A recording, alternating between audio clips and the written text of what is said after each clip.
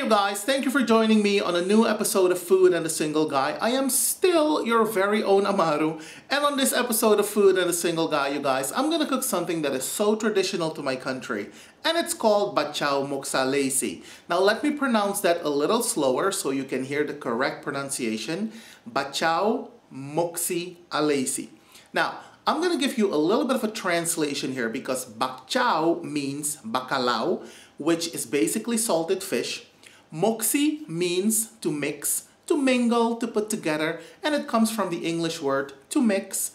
And Alesie means rice, and it comes from the Spanish word arroz, which means rice in Spanish. Now, this one pot dish, like I said, is a very traditional dish from my country, and its origins can be traced back to the days of slavery. Given the fact that slaves had to make do with whatever foods were available to them back in the day, they basically threw everything together, which is basically what this dish is. A blend or a mix of all kinds of ingredients and spices, hence the name Moksie Alesie, which basically means mixed rice. Now, in some Caribbean countries, they call this cook-up rice. Look it up on YouTube. There are a lot of recipes similar to mine. Mind you, there are a lot of varieties on this dish, and the one that I'm going to be cooking today is one of the more festive ones. And even though one can cook Moksie Alesie every day, this is one of the more festive ones, like I said, and I'm going to be cooking this for my mother in honor of her birthday. So basically what we're going to do here, we're going to look back on the past and celebrate the present. Now, before I start cooking, I want to remind you that I posted all the ingredients in the video description box below this video. Okay, let's get to it. The first thing you need to do is heat about 4 tablespoons of coconut oil in a large pan such as this one. And with coconut oil, you guys, you have to make sure that the oil is piping hot in order for the flavors to be released. Then turn down the heat to medium and saute your chopped onion or shallots and the garlic until they're golden brown. Then add the tomato paste and stir fry for about a minute. After that, add the chopped tomato and stir fry for about another minute before adding the salted fish. Now, before you use the fish, you'll have to soak it into water or hot water for about a couple of hours to get rid of the excess salt. Then rinse thoroughly. With certain brands of bacalao, you'll have to boil the fish in water to make sure that you get rid of all the excess salt as well as tenderizing the fish. And after that, you pull the fish apart into little chunky flakes like this. When all of that is done, you add your fish flakes to the pan and stir fry until the fish is completely coated.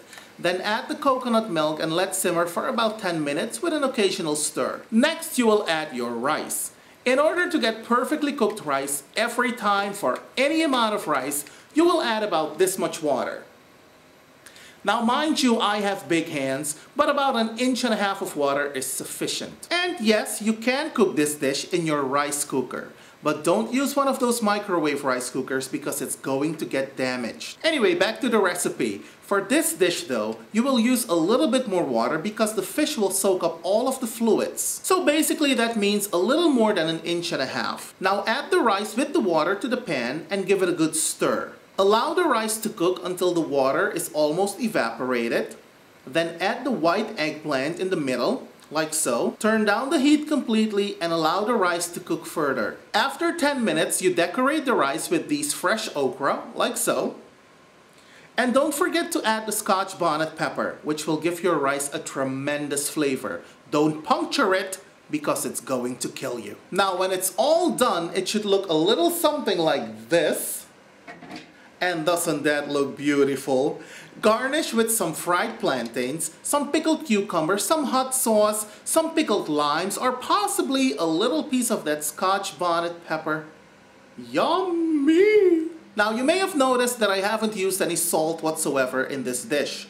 That is because the fish, the coconut oil, and the coconut milk contain plenty of salt for this dish. But if you need more salt, feel free to add a little bit, or possibly a chicken stock cube or 2. Now, some people add salted beef to this dish, or sometimes even smoked chicken or smoked ham. I decided to keep it as traditional as I possibly could. Anyways, you guys, if you decide to try this dish, let me know how it turned out. In the meantime, thank you for watching, and hopefully you'll join me again on a new episode of Food and the Single Guy. Have a good one.